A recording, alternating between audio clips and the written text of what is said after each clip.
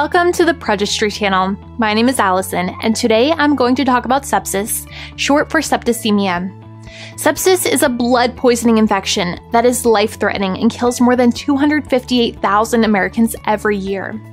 The Centers for Disease Control and Prevention, CDC, reports that there are more than 1 million cases of sepsis a year, and anyone at any age can get it, but it is more common after surgery.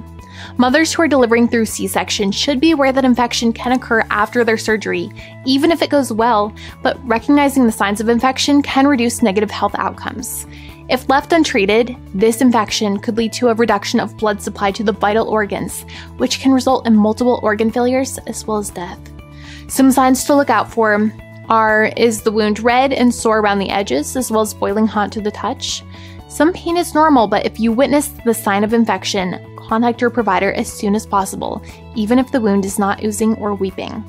A high fever is another sign of infection that can involve chills and the feeling of being cold.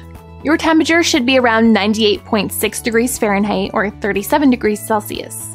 The feeling of being extremely tired and weak is another indication of infection, as well as a resting heart or pulse rate should be around 100 beats per minute.